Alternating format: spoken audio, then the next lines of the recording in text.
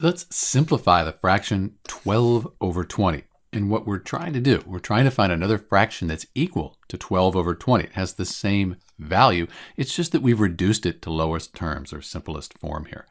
To do that, we need to find a common multiple of 12 and 20. So let's write the multiples for 12 and for 20. So these are the multiples for 12. These are the multiples for 20. And we're looking for the greatest common multiple. It looks like 4. That's going to be the greatest common multiple for both 12 and 20. 4 will divide evenly into 12 and into 20. Let's move these over here. So we can think of it this way. We could say 4 times 3, that would equal 12. And then 4 times 5, that equals 20. And we can just get rid of these right here. And we end up with 12 over 20 simplifying to 3 over 5. And these are equivalent fractions. They have the same value. If you divide 12 by 20, you divide 3 by 5, you'll get the same number. This is Dr. B simplifying 12/20ths down to 3/5. Thanks for watching.